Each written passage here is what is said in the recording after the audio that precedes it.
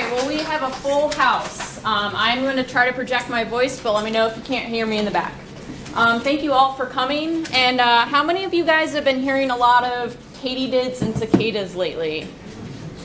All right, so we know that those guys are producing a lot of sound and they're communicating with each other through sound. And we usually think of sound in insects as these crickets and katydids and cicadas, but we're going to talk about a different type of sound that we actually can't hear with our own ears. We have to tap into the plant stems to hear. So this is stuff that most people in the world have never heard before. Before I start in on that, I'm just going to give you guys kind of a quick rundown on what we're going to talk about tonight. I'm going to talk a little bit about what sound is, because it's probably not what you guys think it is. It's a little bit more than what you guys are thinking about. I'm going to talk a little bit about bioacoustic prospecting.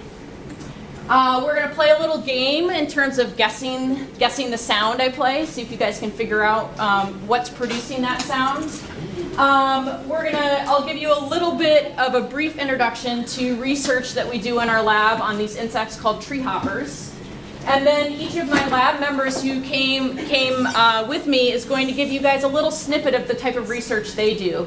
And we've got one brand new lab member who actually hasn't yet really worked much on insects, so he's going to talk about marine animals. So that's going to be an extra special little treat. And then hopefully there'll be time at the end that you guys can come and chat with us and we can show you some of the equipment that we brought here. All right, so what is sound? Does anyone think that they have a good idea of what sound might be? Yeah? Vibrations in the air. Excellent. So sound is definitely vibrations, and sound can travel through the air. Did you have something you wanted to add? Sound waves. Yep. And vibrations are a very good carrier of sound. Yeah, perfect. So sound travels in waves and vibrations through the air, and we think about birds singing and the cicadas and katydids that are out right now. But sound actually travels through more than just air. Sound can travel through water. So if you think about whales singing, that is sound that's traveling through water, not air.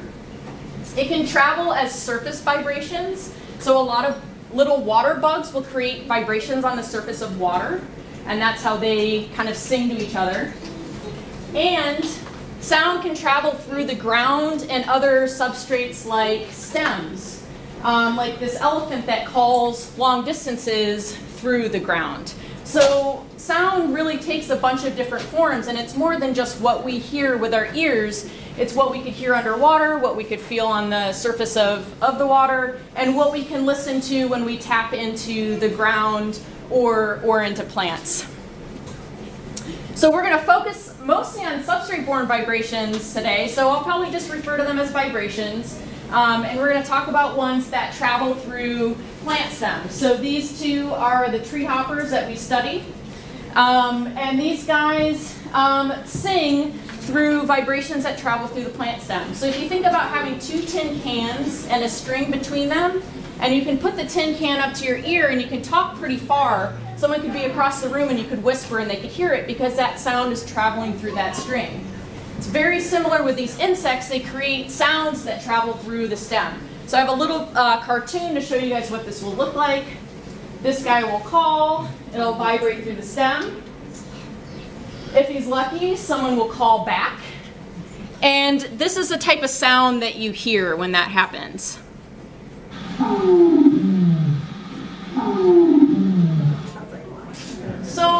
So this is something that you guys are probably one of like maybe 500 people in the world that has heard this type of sound.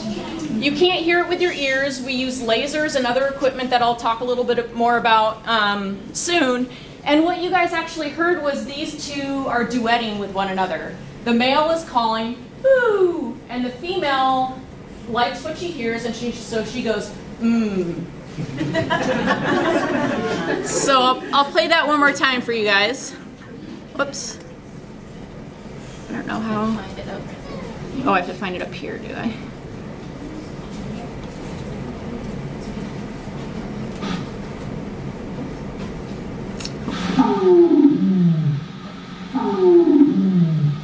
Okay, so you guys might be thinking, well, this is really unusual. Like, how many other insects do this type of thing? Well, it turns out that over 90% of insects that sing are making substrate-borne vibrations, sounds that we cannot hear with our ears because they don't travel through the air. And they either produce, that's the only type of sound they produce, or they might produce both sound that travels through the air and the plant stems. But this is the major way that insects sing to one another. So you go out tonight and listen to what you hear, that's only 10%. 10% of the sounds that insects are making. We just don't have the sensory system to be able to process those. And it's not just insects. It's so many different animals that are doing that. So I'm going to play you guys a video. This is a wolf spider that I studied during my PhD.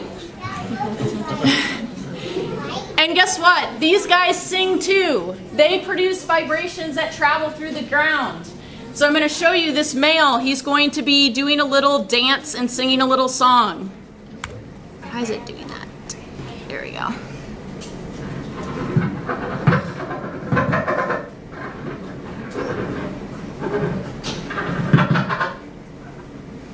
So he's waving his big ornamented legs and he's making these vibrations that the females are picking up with their legs to listen in on what he has to say. Now I mentioned that it's not just insects. We hear spiders doing it. Elephants produce sounds that travel through the ground. They produce alarm calls if there's a predator nearby.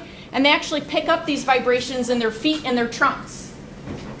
You have mole rats that do this. They actually butt their head on the ground to create taps in order to communicate with other mole rats. You even have frogs that do this. They hit, frogs inflate their vocal sac when they're singing, and the sac will hit the ground, and that actually causes a percussive sound. And then I mentioned the wolf spiders, but also jumping spiders. This is kind of a newly famous peacock spider. I'd recommend looking up videos of all of these things on the web. All right, so why do you guys think that these guys are producing substrate-borne sound? Why not through the air? Someone other than these two have a guess? Yeah. So something else can't find them? Okay, so one leading hypothesis is that, well, if they sing through the ground, maybe predators can't hear them. And that's what a lot of people thought until recently when we realized that almost everything can actually pick up these vibrations. And so it's not actually the private channel that we thought it was. But that is something that a lot of people used to think. In the back? Spiders don't have ears. Yeah, so they don't have ears, absolutely. And ears are a major, what we call a major evolutionary innovation. It's a new organ that we had to, over time, evolved that specialized to picking up airborne sound. Substrate-borne sound is much easier in order to be able to detect because it requires what's called mechanosensation, the ability to feel vibrations and mechanical pressure on your body. And we need mechanosensation to determine the direction of gravity, for balance, for detecting air particle motion. So already most organisms are able to use mechanosensation, and that's much easier to adapt that to hear sound than it is to evolve ears de novo as a new evolutionary adaptation. All right, so here we are in the field listening for insect calls. We are what is called bioacoustic prospecting. And when we do this, we basically clip into plants and we just listen to see what we can hear. So we do a lot of this, which I would not recommend doing in Missouri right now because it's been unbelievably hot. But basically we sit around and listen, and this is an accelerometer. So an accelerometer is a very sensitive piece of equipment that can detect really, really, really tiny vibrations. Actually, in fact, our phones have accelerometers. That's how your phone knows which direction you're holding it, why the screen flips. We use lasers. So this laser is pointing at leaf litter. This is another picture of the accelerometer. You can even use phonograph needles, so record needles. How many of the young people in this crowd have ever seen a record player? All right, how many people overall have seen a record player? Okay, so most of you guys, that's comforting. So you can actually take the needle that you use to play your records, and you can place that on a plant, and it's really sensitive. It's going to pick up the vibrations of the plant, much like it picks up the surface of the record. And then you can also use guitar clips and little mini amps. So we have one here. Is it on? So basically what Doan did is she took this little guitar clip and she just clipped it right onto the plant. It's not on. Try that. It's really low. It's too quiet. Anyway, so that's how we listen to it. And if you guys come up later, we can show you a little bit more about how that happens. So when you go bioacoustic prospecting, you hear some really cool stuff. So I'm going to play you guys a few of those sounds. So this is an insect walking. Is it playing?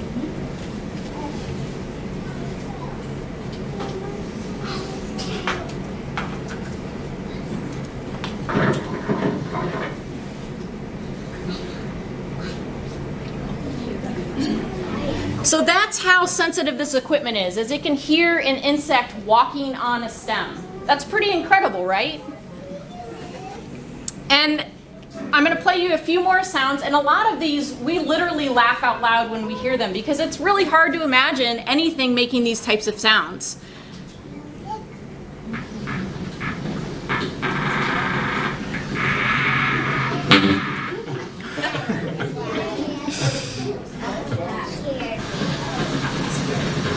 Sorry.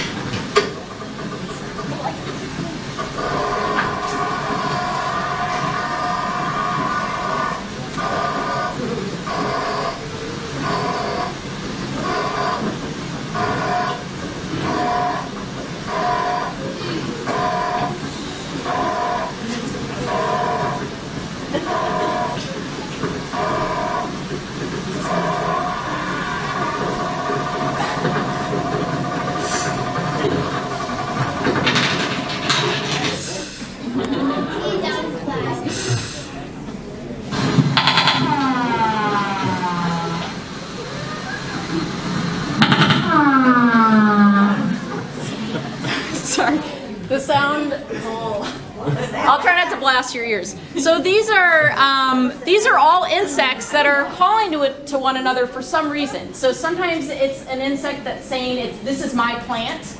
I'm here and I'm defending it. Sometimes it's, I'm looking for another individual to interact with. Is anyone else out there? A lot of this we don't know. A lot of people, pretty much no one in the world has ever listened to this stuff before. I'm going to show you a video of this. So watch this insect's abdomen right here start to move, and it'll start singing.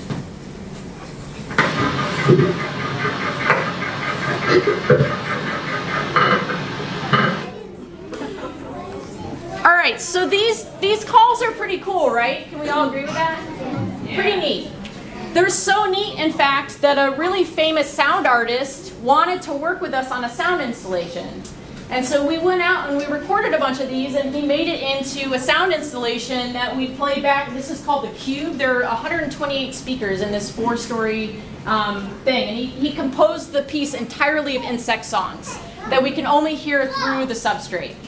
And there was one that we really tried to get him to put in the presentation, and he refused to do it because he said no one will believe it's an insect. So I certify that this is an insect.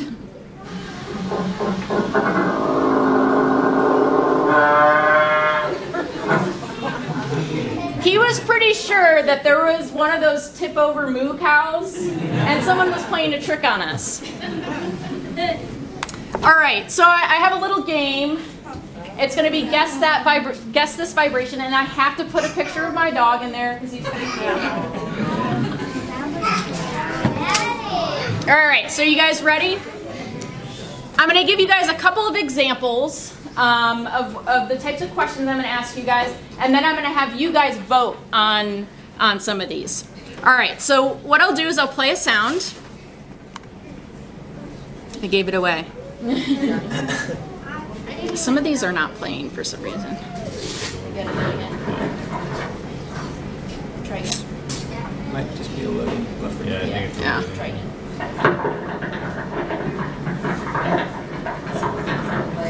All right, so I might play you something like that, and then you have to guess what it is, and in that case it was these ants that were attacking our accelerometer. They did not want our recording device on their plant.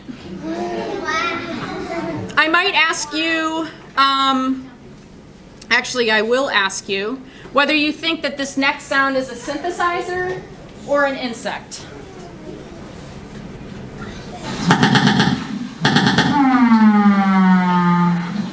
All right, what do you guys think? How many people vote synthesizer? All right, a few of you guys think I'm trying to trick you here. It is actually these little insects that you find on black locusts. These little guys right here. All right, this next one I think a lot of you guys will get this. And hopefully it's not super, super loud.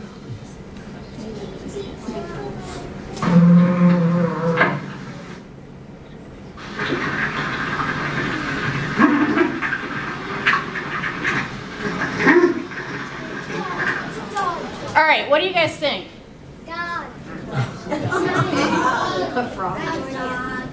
You guys think that's a dog? Are you guys being silly? It's not a dog.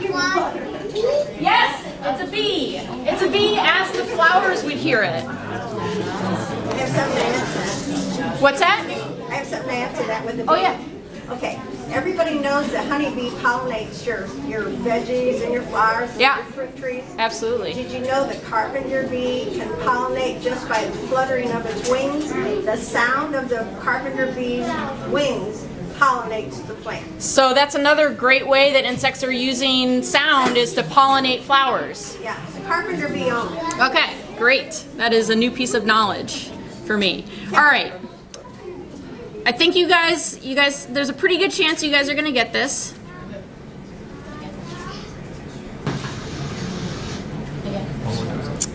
Wait for it to finish.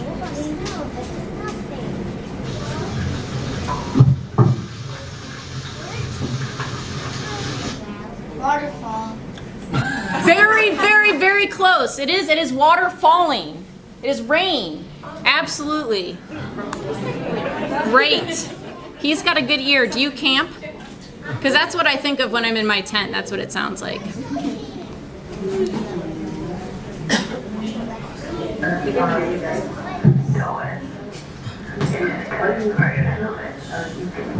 All right, what's that? It is a person, yeah. So, that was a trick one. It was. So this equipment, so plants actually pick up airborne sound. So if you're talking next to the plant, the equipment can pick up those vibrations on the plant itself. So sometimes that's how we test if it's working properly. We'll talk and see if it picks up our voice. All right, now we've got a dog question here. Is this my dog happy that I'm home and giving a roo? Or is this an unknown insect? Do I just wait?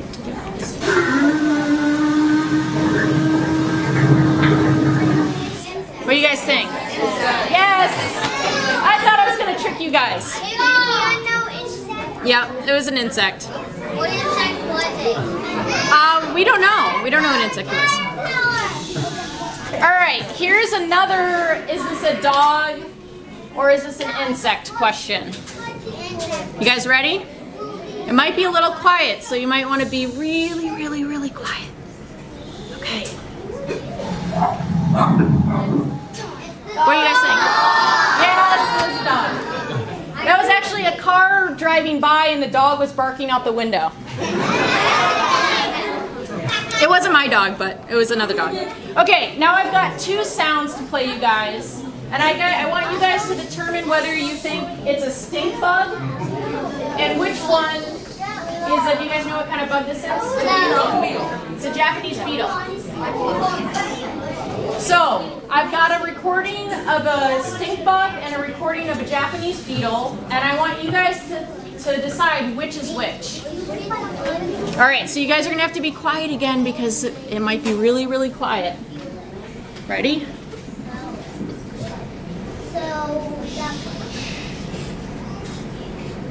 It didn't play.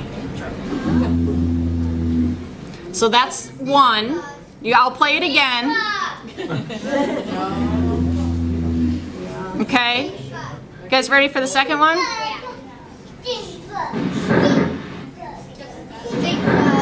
All right. Which is number one? Beetle. Does anyone think number one is the stink bug? Everyone who raised their hand thinking number one was a stink bug is right. So I'll play them again. All right. So this is the stink bug.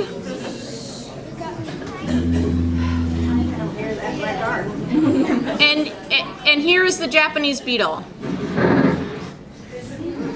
So it's pretty cool. We can't hear that, right? So we see they might be doing this right in front of our eyes and we have no idea that they're making these sounds. All right. Whoops. Oh yeah. So I've got another one and I've got a video that's attached to this one. So I want you guys to think about what kind of insect this might be.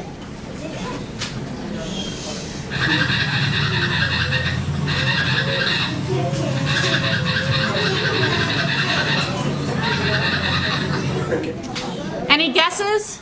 Cricket. Okay, we've got a cricket. What do you guys think? Me? I think it's the bug cleaning itself. Okay, maybe it sounds like it's scrubbing, doesn't it? You think it's a fly? Any other guesses? A ladybug? What do you guys think? All right, so let's see. I'm going to play the video.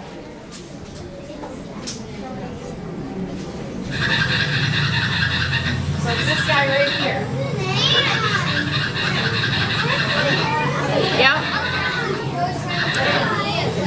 It's an ant, and in fact, it's an ant that is upset that we have a recording device on its plant. So it is squeaking so that its colony mates can come and help defend the plant from our intrusive piece of equipment. All right, so the main thing that we actually work on in our lab is this one very special insect called a tree hopper. And these are tree hoppers, and these are all over Missouri. So you have tree hoppers that are on the red bud trees. You have tree hoppers that are on wafer ash, on bittersweet. But a lot of people don't even ever notice them. They kind of blend in. They look a little bit like thorns. And these guys use substrate-borne vibrations to sing to one another. So they do have a head. I'll show you, actually. It is hard to imagine. So their eye is here, and these are its legs. It's got its wings folded up, and then it has this horn on its head that we call a pronotum. Can you guys say that? Pronotum? And you know what? It looks really silly, right? We have no idea why they have it. That is a mystery that science has not yet solved. All right, so these guys live in this wafer ash tree. This is over at Shaw Nature Reserve. And these guys are really social little insects. So here they are as nymphs. So they're just still babies right here, and they like to clump together. So here they are again, clumping together. And these guys are molting. So they're shedding their skin, they're shedding their exoskeleton. And when they do that, their skin is really, really soft for a little while, and it's this beautiful green color. And their eyes are these beautiful red spots. And so you can tell when you look at the plant, when you see these little ghost-like nymphs, that they just molted in the last day. So here's another picture of the nymphs. They have these little spiky things on their abdomen, and they start to make these. So this is a really small one. You don't see any horn on its head. And this is one that the next time he molts, it's going to be an adult, and it has already started to form this horn on its head. So we keep these guys in our greenhouse. So we keep hundreds of plants, and on these plants we put the tree hoppers. And that's where we keep them so that when we do experiments, we can go into the greenhouse and grab our insects and bring them inside and do controlled experiments with them. Sometimes we need to have them outside when they're adults, and so we make these bags. And so one of the most important pieces of equipment in our lab is a sewing machine. which is really kind of funny to think about. So everyone who graduates out of my lab knows how to sew. I don't know if they would sew your clothing super well, but everyone knows how to sew a really good net. Do nymphs make vibrations as well? Nymphs do make vibrations. No one has really studied them very closely, but they make sounds when they get attacked. They'll make sounds, and then all of them will call at once. And you can actually see like a wave of sound going down the branch. And sometimes they'll make sounds to recruit others to help them feed. So if a bunch are feeding in one area, it's possible that the sap flows faster. So they're using sound. We just haven't studied that as well as the adult sounds. All right, so the rest of my lab is going to tell you a little bit about their work, because you guys don't want to listen to me the entire time. So here we are at a lab barbecue, being goofy. Dawn is going to talk a little bit about her project. So she's done a project that has gotten us a big grant for the lab so we can do more of this research. So she'll tell you a little bit about that. Noah he just finished his second year in college, and he's doing an independent project, and he'll tell you a little bit about that. And Daniel is brand new to our lab, and he's a postdoc. That means he got his Ph.D. He got his Ph.D. a few years ago, and he's been working on marine animals, and he's going to tell us a bit about them.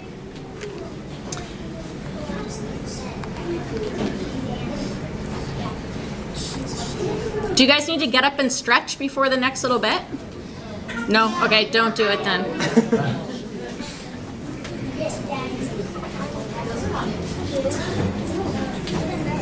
Whoops.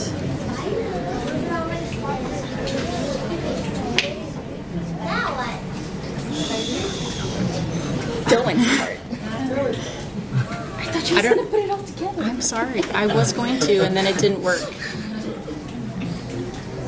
All right, so this is Doan. As you can tell from Doan.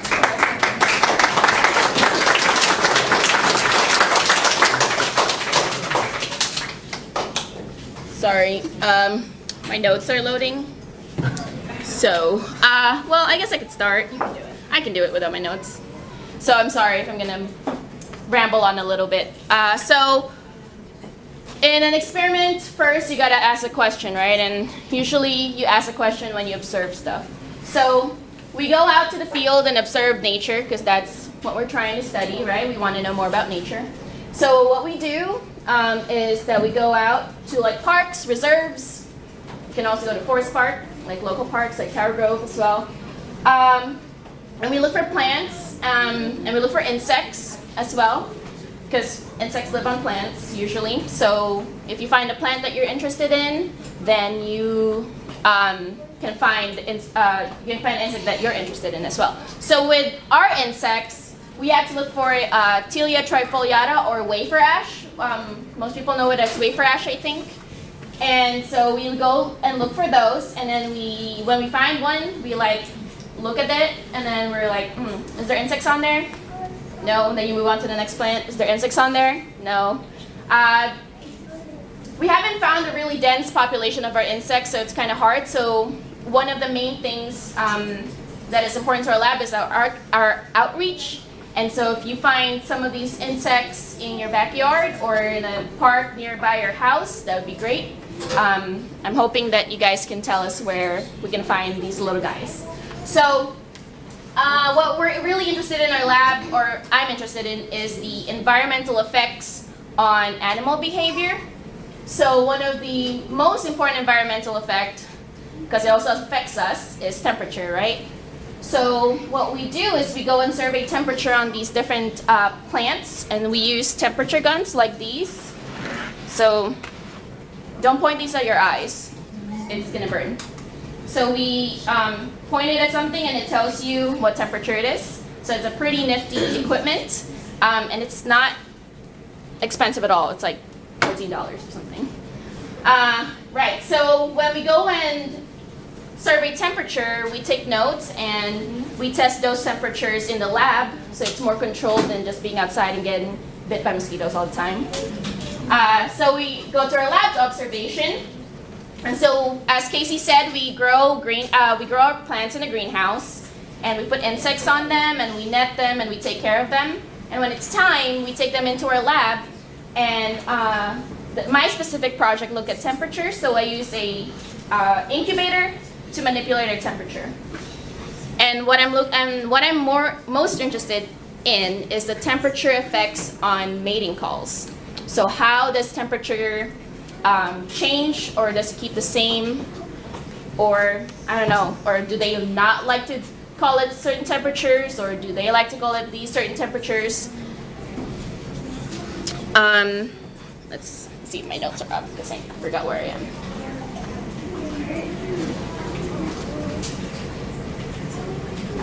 And so what we found so far is pretty cool, because we have these insects calling in our lab, and we kind of measure different traits of their signals or their calls.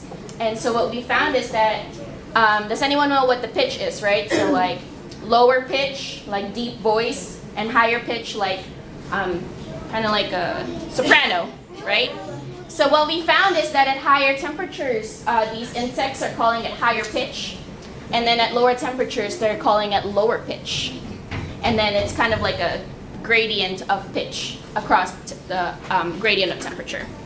So I also have a game for you. It's not as interesting, I guess, as Kasey's game, but I want you to guess if it's the same species of tree hopper or not. So I'm going to play you a few sounds, hoping mine works as well. No.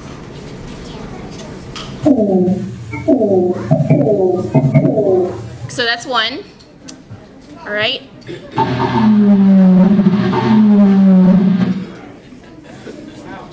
Okay, so do you want me to play it again, the first and the second one? No? Yeah. Yeah? Okay, so the first one is...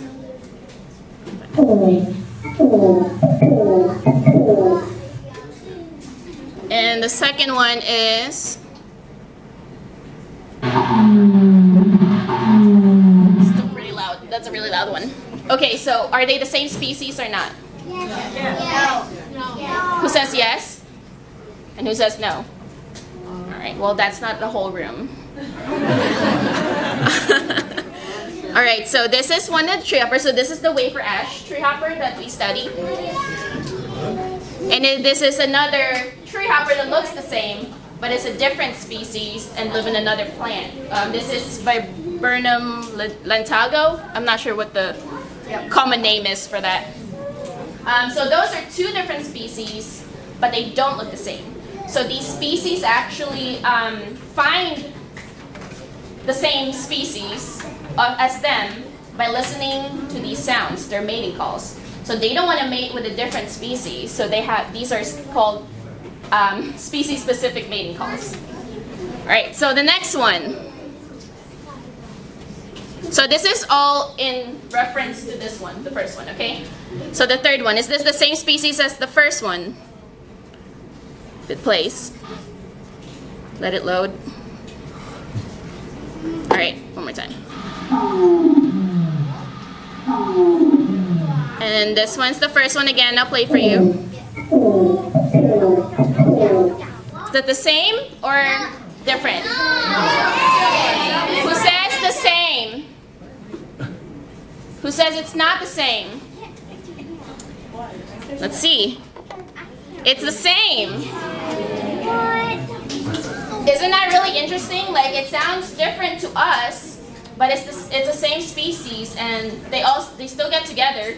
So this is actually at a really high temperature, around 36 degrees Celsius, so it's about 90 degrees Fahrenheit or above. And then this guy over here, it was at 27 degrees, so that's 70 degrees Fahrenheit. So you can tell the difference that it sounds really different, but it's the same species, and they still mate. So that's really interesting. How about this one? Let it load. She doesn't want to play anymore.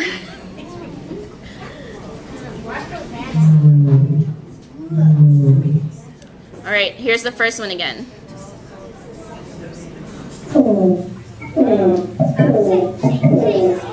Is that the same or different? Same. Who's saying? Actually different. Who says it's different? It's a different one. So does anyone know what plant this is? It's really, really pretty in the spring. It's pink. It's redbud. Oh, sorry. I already said it. It's redbud.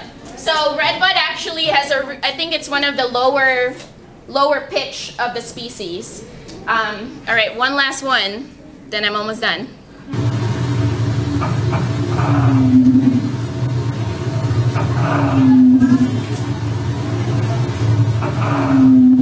Okay, is that the same as this one? No. Who says the same? Who says it's different? It's the same. No one can never get it right. Okay, so these three are the same, but they sound completely different because they're in different temperatures.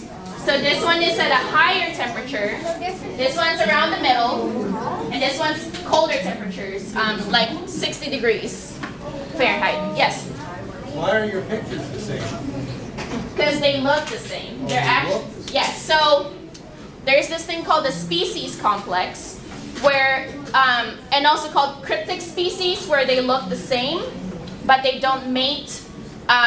They rarely interact with each other, and they live on different plants. So they're considered as different species because they don't interbreed. Don't ask me what a species is, because that's still over in debate with everyone else. Yes? Are the different species of tree hoppers specific to different plants? Yes, they're very host specific. They like to lay their eggs on their host plant, and usually it's their natal plant. It's where they're born. Usually they like to stay on their natal plant and then mate there and then lay eggs. But if it dies, then I guess they leave. Are there other questions? Yes. In my wildflower and garden book from Botanical Garden, katydids only sing if the temperature is above 50 degrees. Ah, yes. Well, that's interesting. I don't think they're very picky on, our tree hoppers are not that picky with temperature. They just like to look for mates. But they do sound the same. Any other questions? Yes. What happens if the plant dies? They usually kind of jump ship before it dies, and they are not left with food. They usually in a cluster of plants, so they have choices of where to go. Yes. So the different temperature means different sound. Yes, that's right. Different temperature means different sounds. Okay, I'm gonna move on. Oh, one more. Sorry. Who was it? Yes. So are there different species? Doesn't mean that they there's like a rosebud tree hopper. Doesn't mean that it can only stay on that same, be on the same species, or it can grow to other plants. So like if they're on a red bud, would they go in a wafer ash plant? No, because their nutrition is different. So wafer ash is actually does make secondary compounds to deter herbivores, so that the insects stop eating them. So only these specific tree hoppers can actually eat them. So if they grow up in redbud, they don't have that adaptation for this plant. Does that make sense? Cool. Okay. All right. Next. So other than mating, obviously most animals are also trying to survive and avoid predators like this jumping spider. I don't know if you can see it, but this brown thing right here is that tree hopper, is the tree hopper that we study. And then this is a common North American jumping spider that we found in our greenhouse. So, These stay in your greenhouse. yeah, it's there. Jackpot. It's jackpot, yeah. And so, other than calling, they actually also have other behaviors like jumping or falling off the tree. And we wanted to capture that and see how that looked like, because it's usually really, really small and you can't see them. And they're kind of fast. So we have this on high-speed video camera, which is going to be in slow-mo. Oh, shoot. It cannot play. That's really sad. It's not playing. Can I connect it to my computer, you think? No, I don't disconnect. Okay, I won't disconnect anything. Well, if you want to look at it later, I'll show you. I have it on my laptop. So I had 2 videos of that, but it's kind of funny because they're not very good flyers because their pronotum is really big and it's uneven. And so one of them goes backflip and then tries to kind of like fly and try to get its balance. And then another one is this one just falls. He lets go and falls and then tries to like kind of backstroke through the air to try and get its balance. But anyway, I have that in my laptop and I will show you if you want to. So if you see any of them like these, so these are egg masses. So when they're ready to lay their eggs, they lay it on the stem of the plant and then they cover them with this waxy coating. We're not sure what it really does, but we hypothesize that they cover them to protect the eggs from overwintering and from predators from eating them. But if you see, they kind of look like scale bugs too, so sometimes people think they're scale bugs. I don't know. So if you see them like this in your backyard or anywhere you go, let me know. We are looking for new populations. Okay, so as you can see, they look like thorns, and as Kasey has mentioned, there's not a lot of studies on these guys. But a lot of other tree hoppers have been studied, like these 4. So this one right here, they're in the same family. This one looks like an ant, and this one looks like a wasp. So that's what we call ant mimicry or wasp mimicry. So they copy really mean insects to prevent other insects from killing them. And there's also camouflage. So this one, from far, it's going to look like a dead branch. And then this one is really, really big thorns. So these are all in the same tree hoppers. Yes? You know what, pictures make them look big. How big are these bugs? That's true. That it does make them look big. I mean, like, we don't see them. Half a centimeter. Half a centimeter. Okay. They're like, So like, I got it. Yeah. Oh, so this is up. Yeah, so they literally look like little thorns on the plant. Yeah, so we don't really have, you won't be able to see much of these interesting looking tree hoppers here in Missouri because most of them are tropical. But if you look hard enough in your plants and you pay attention to more things in the forest, maybe you'll find something interesting and then you'll let us know, right? Right. Okay, cool.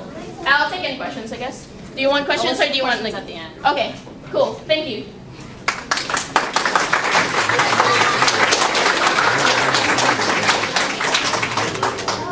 We made it into GIF. You did. So, they worked on that one. Yeah. How do I... Exit.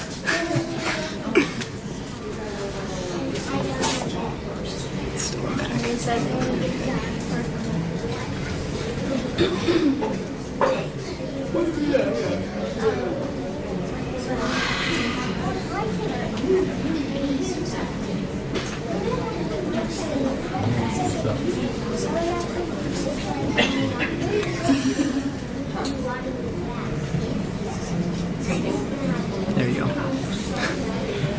All right, so my name is Noah. I'm entering my junior year at St. Louis University, so I'm about halfway done with my undergrad. And I started working with Kasey and Doan last fall.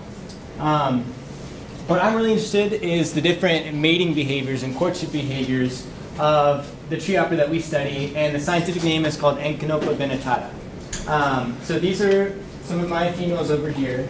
And you can tell they're a female because they have a really long pronotum compared to the males. And I'll show you a picture of the male on the next slide.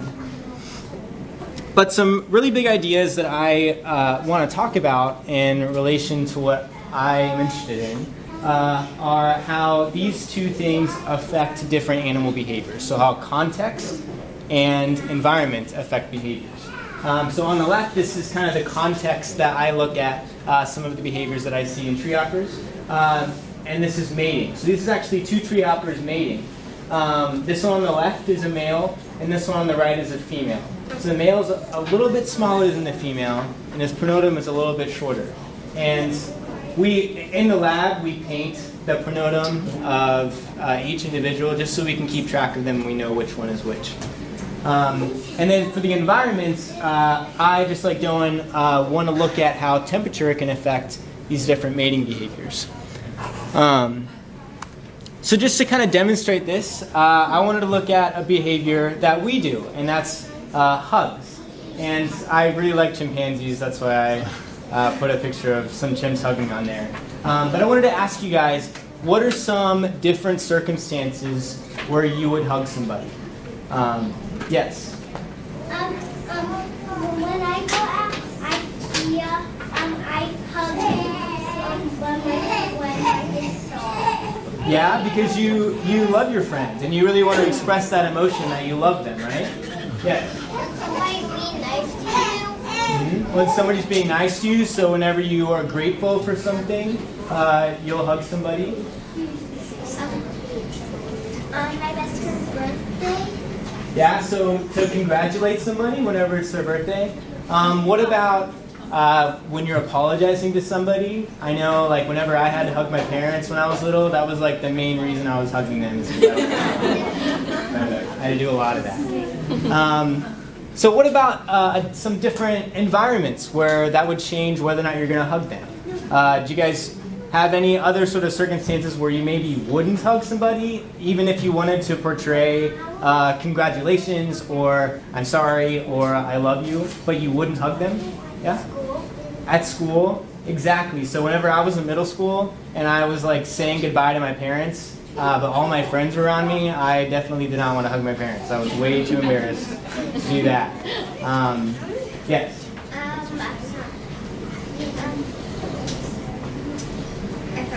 Excellent. So these are just two really cool examples of how the environment and how the context that you're in can affect how you behave.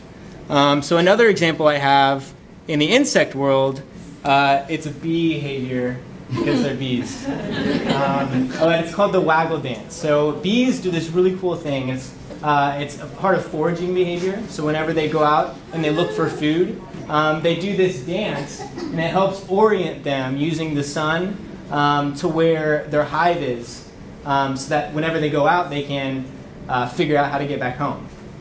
So this foraging behavior, would you expect this behavior to be very important in the context of mating, maybe? Would you expect that? Not so much mating as when they're looking for food, they can tell the rest of the hive to head north, south, east, west. So they do that little wagging dance to show direction. Right. For a lot of them. Right. For their food, for one thing. Yeah, it's really useful to find food, but maybe in the context of mating, it's not going to be so useful, or it's just not going to be important or play that same kind of role. So what I want to look at when I look at mating is first off, I really just want to describe some of the different behaviors that I see, because nobody has really looked at all of these different really cool communicative behaviors that our tree hoppers are doing. And I would also like to investigate how temperature affects those behaviors. And that's how that environment kind of plays in there. And ultimately, I'd like to see if there's some sort of standard unifying pattern that most of these tree hoppers exhibit. And maybe how does temperature and the context that they're in affect that unifying pattern.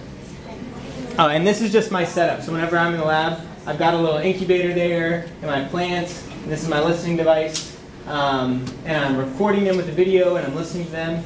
These is actually, I can see the different sounds that they make on my computer. So some of the courtship behaviors that I see are are right here, and some of them are vibrational, like the male and female signals, the male purring, the female clucking. Those are going to be those vibrations that we hear. But some of them could be visual, like maybe the shaking or the swaying. Or the swaying also could be tactile, so they're touching each other and they're communicating with touch. Or maybe some of them are both. It's really fun and cool because we don't really know, and it's really cool to try to figure that out. So I just want to go in and explain to you what some of these different behaviors are. So the male and female signals, you heard Kasey and Dylan playing some of them earlier. So when they duet, it's a male and a female call, and they're right next to each other. And what we call a bout is whenever you have these signals in a long series. So you have one right after the other. And I'll actually play this for you so you can hear it again. So what you're hearing is the that's the male, and then the female likes it, so she goes like Kasey said earlier. So right here, it's just kind of a visual representation. So you've got this long male call, and then right after you've got the short female call. So what's really cool is sometimes the males are calling first and the females are responding, and sometimes the females are calling first and the males are responding. And there's certain qualities about these calls that are preferred by both the males and the females. So it's actually both individuals finding each other attractive whenever they decide to mate. So another cool behavior that I noticed whenever I was in the lab is this shaking that the males will do. So he'll actually stand up on his legs and just kind of shake. And that video is a little bit slower than it is in real life.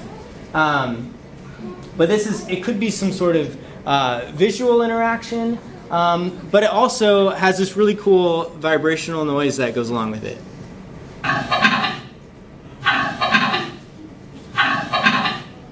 And something that I find really interesting about this is that if you look at the structure of the vibration that they do, this is that male call that I showed you before. So it's got this long signal right in the front of it, and then it has 3 short pulses right at the end. And whenever you look at the visual representation of the shaking, you have that same thing. So it's this really long signal and then a bunch of pulses after it. And I think that's really interesting because maybe because they're both a part of the mating context, they have a similar importance in that context, or maybe it's just some sort of internalized structure because of the vibrational organs that they have. They just have to produce sound in this structure. But I don't really know, and it's really cool to try to figure that out. Another thing that I noticed whenever the males would walk is that sometimes they started making this purring noise. And it was only whenever they were like really interested in the female and they were really just about to mate. So this one's a little bit harder to hear. So it sounds like a little bit of oscillating. To me it sounds like a cat purring, but I just really like cats.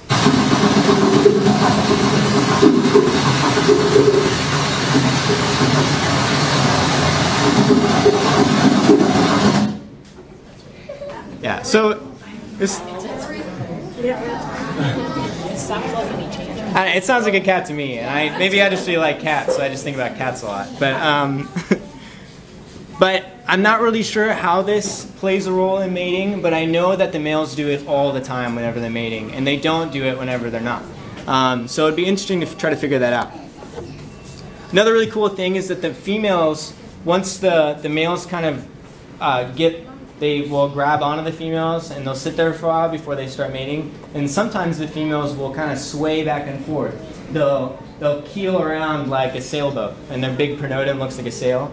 So we call this swaying, and it's a little bit slow, but you can kind of see it there. But what's really cool is they started making this clucking noise. So whenever I was looking at a different species of tree hopper, they look a little bit different. They would make this, what I think is a distress call, because sometimes whenever I would end up kind of poking them with a probe or something in the lab, or if they were stuck in like a little water droplet, they would start making this clucking noise. So I think it's really interesting that the females are doing it here, but maybe in a different context, that behavior plays a different role, and it's a little bit important in a different way. So I'll play that clucking for you to hear it.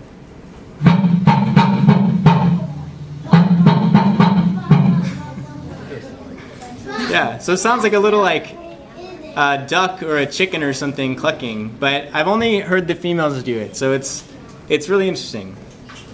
And then the last thing is I just really want to look how temperature affects all these different things. So what you can see there in that little GIF is the male. Whenever he starts to mate, he'll shoot his wings open, and it's a little bit in slow motion right now. But he'll shoot his wings open, and then they start mating, and they'll turn away from each other. But I would like to see how temperature affects all these sorts of behaviors. So maybe it affects how likely it is that they're going to copulate or mate. Or maybe it affects how often the male tries to do this, because sometimes it takes multiple times. Or maybe it affects like how often a male calls or how often a female calls. Or really any other behavior. I think it'd be really cool to figure out how temperature affects this and what role they play in the context of mating. You can answer that question. Just a question. Yes. I know it's probably already been said, but when they do their clucking sounds or their purring sounds, is that their feet on the plant, or is that another different part of the body? So we don't really know. I know that. Yeah. It'd be really cool to figure it out. I've tried to get some really close-up videos to kind of see what's moving around. Whenever they do walk, it sounds a little bit different. And I know that sometimes the males will stay in one place and then start walking, and the purring sounds the same the whole time. So it really doesn't matter if they're walking or not. It must be some other part of their body that's doing it. But we really don't know a lot about it. These guys live? 1 year. 1 year, yeah. Like an entire, so they winter over? They overwinter as eggs. Yeah. Yeah. So we've got one more little mini presentation, and I know we're running up close to time, so. Hi guys, thanks for staying around. Thanks, Noah.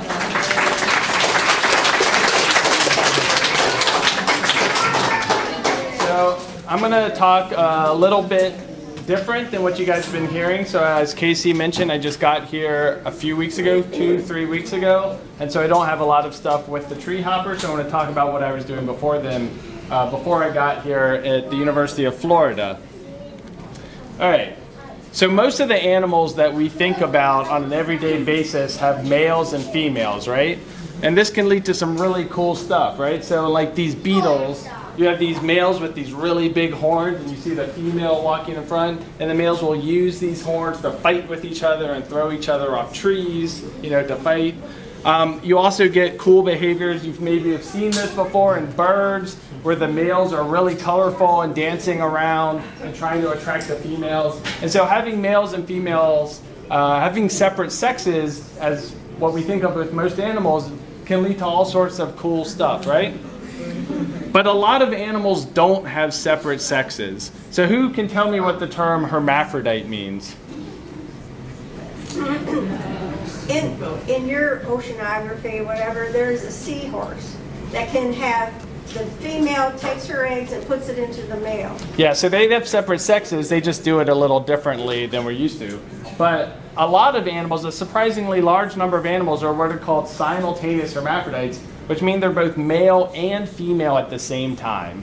And it's been estimated that 5 to 6% of all animals may be simultaneous hermaphrodites. So it's not uncommon. And there can be some really good things about being a simultaneous hermaphrodite. I mean, we're not used to it, right? But these animals have some big advantages. And one of the big advantages that they might have is that they can have offspring, they can have kids, without having to meet another individual, right? So if you're floating along in the ocean and you don't, for whatever reason, you don't meet up with another member of your own species, you can still make offspring because you're a simultaneous hermaphrodite, because you have both eggs and sperm to make offspring. But there can be some pretty bad disadvantages to being a simultaneous hermaphrodite, or at least to have self-fertilization. So there's something called inbreeding depression, and this is where your offspring are too closely related to each other that you can have all sorts of bad things going on. So there's a famous case with the Habsburg dynasty in Spain, where you can see they had a lot of like uncles marrying nieces, second cousins married, first cousins, brothers, all sorts of crazy stuff going on. And the dynasty eventually ended, and this Charles II of Spain, who had a lot of genetic deformities, probably because of all this inbreeding depression. And so it can be a bad thing to have your offspring be too closely related to you. So there are good things and bad things. And what I was studying when I was at Florida is this animal called a ctenophore. So a ctenophore is a marine gelatinous animal. It's kind of like a jellyfish, except it can't sting you. It has these really cool comb rows that use cilia to flap along, and it diffracts light, so you get these really cool rainbow patterns. And not very much is known about these animals, but they're a really cool thing to study because we believe that they are the animal, the currently existing animal, that's the furthest related away from humans of all other animals. And so by studying these guys, we may be able to get to a sense of what like early animals maybe looked like or what sort of behaviors they had. And these guys are also simultaneous hermaphrodites. And so we could ask really cool, interesting reproductive questions about what's going on with these guys. So one of the first things we wanted to test is whether they had inbreeding depression if they were able to self-fertilize. And so we set this up very simply. We put one of these guys in a bowl to spawn overnight. So you leave them in a bowl by themselves. The next day they'll have kids. Presumably if you leave them by themselves, they're having kids with themselves. Or we put two together in a bowl. And the idea there is that when there's another, they can have offspring with the other member. So they can also what's called outcross rather than have inbreeding. And so we set this up, we did it a bunch of times, and then we looked at whether we had higher survivorship of the offspring in one of these conditions versus the other. And what we found is that in these guys where they were mating by themselves, having offspring by themselves, they had lower offspring survivability or viability, which was an indication that there was inbreeding depression going on when they self-fertilized. So this was pretty cool. It was the first indication that there may be inbreeding depression in these guys. But we saw a really weird result also happen. So remember, we had two in a bowl and we had one in a bowl. So what would you expect for the number of eggs in each of those bowls? Anyone? 45. You'd expect twice as, well, 45 sometimes you had. You'd expect twice as many eggs in the bowl where when there are two guys than when there's one guy, right? You'd expect 2 times as many eggs. But we didn't see that at all. We in fact, don't worry about the stats or anything, we in fact found that there were the same number of eggs when you had one by itself versus when you had two by itself. And so we were trying to figure out what could have done that. Why would you have twice as, or the same number of eggs with 2 versus 1? And we came up with this kind of wacky idea that's been talked about in some animals called gamete trading. So this has been shown in a few simultaneous hermaphrodites. And what they'll do, instead of putting out both eggs and sperm, when there's another individual there, they will trade with each other. One of them will say, I'm going to put out the eggs. The other said, I'll put out the sperm. And so they can make sure that they're not self-fertilizing. This has been shown in some snails, it's been shown in some worms, but it's a pretty rare thing. And there's been no indication that ctenophores maybe have this ability. In fact, what you need to be able to do this? What is a very basic thing, sort of what they've been talking about, that you need to have before you can have this system go on? Communication. Communication, the perfect word I was looking for. But there's been no evidence ever that any species of ctenophore can communicate with another individual of its species that we know of. So this is a pretty wacky idea, but we thought, what the heck? We'll give it a shot and test it out, see what happens. So how would you test whether something like this is going on? Well, what we did was develop what we called tennis courts, quote unquote tennis courts, where we had these little aquaria, and we made 2 types of aquaria.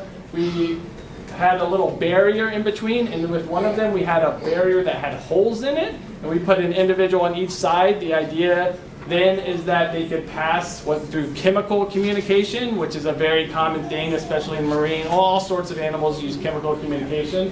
When there are little holes there, they will be able to sense that there's another individual through chemical communication there. And then we had these arenas, these tennis courts, with a completely sealed barrier. So we put them in on each side. They had no idea that there was another individual near them. and the other side of the barrier. We let them spawn overnight, which means have offspring overnight like they normally would do. And then the next day we counted the number of eggs on each side of the barrier. So what you would expect, and don't get too thrown off by the details here. So we did these statistics to test after we did it. But what you would expect, the general idea is, if you find a result over on this side of this distribution, that means that they are putting out, on each side of the little tennis courts, they are putting out a very similar number of eggs. So like each of them put out 50 or something like that, which would be the opposite of what you'd expect if there was egg trading or gamete trading going on. If there was egg trading or gamete trading, you would expect a result way over on this side, which means that one side put out a whole bunch of eggs and one side put out very few eggs. And that's what you would expect to see if they had some communication happening. And if something fell out in the middle, that means they're just randomly putting out some number of eggs and we can't really figure out what's going on. And so what did we find? Well, when you have a sealed barrier, when they don't know that there's another individual there, we found they were putting out very similar numbers of eggs to each other. This isn't surprising because we made sure they were about the same size as each other, and the number of eggs they put out is really highly dependent on how big they are. But when we had a barrier with holes in it, we got a result over here showing that they were putting out very different numbers of eggs. So this is to us, was a pretty surprising result, right? So this was, in our minds, pretty clear evidence that something is going on with these guys, that they have the ability to recognize that another individual is around them when they're spawning and change how many eggs they are putting out when they're spawning. And so this is the first evidence that communications in ctenophores, which is a whole group of animal, and we think that they're probably using chemical communication, sending out stuff through the water, but we need to test and figure out what exactly that chemical would be before we can do that, before we can say for sure. And with that, have any questions or any questions for everybody? And there's some stuff set up for people to mess with if we have time. Thanks. Yeah. So they self-fertilize. Why aren't all their offspring the same? Well, so all of their offspring are self-fertilized. You can still have a little bit of genetic variability because of crossing over and various mechanisms, but they're all completely related to the individual. But they're not basically the same except for some. There'll be some difference. So they're not clones, but they're 100% related, if that makes any sense. I mean, they get all the individuals that the mother had, but because you have crossing over and various things when you're making eggs and sperm, you don't necessarily have the same alleles, if you want to get like a technical term about it. I don't know if we have one question. Yeah.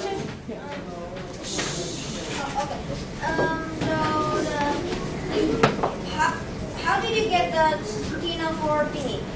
Well, so that's a good question. I didn't show you, but so I was in Florida, so I am sorry to break the news, but if you look for them here in Missouri, you're not going to find them. But they live in the ocean, but we had a little broom. It's a very sophisticated method. We had a broom handle with a beaker attached to the end of it, and we looked for them and we just scooped them up when we found them. All right, thank you guys.